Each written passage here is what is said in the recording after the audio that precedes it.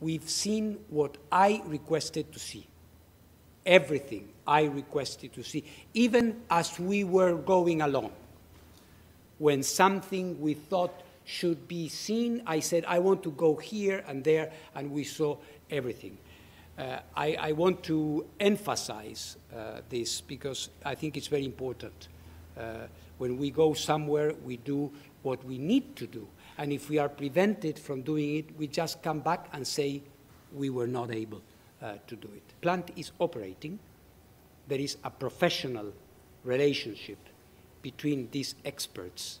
They are all nuclear experts, so they know what they are doing, they know what they are talking about. But they are human beings, and they have sides on a wall that is affecting them and their families.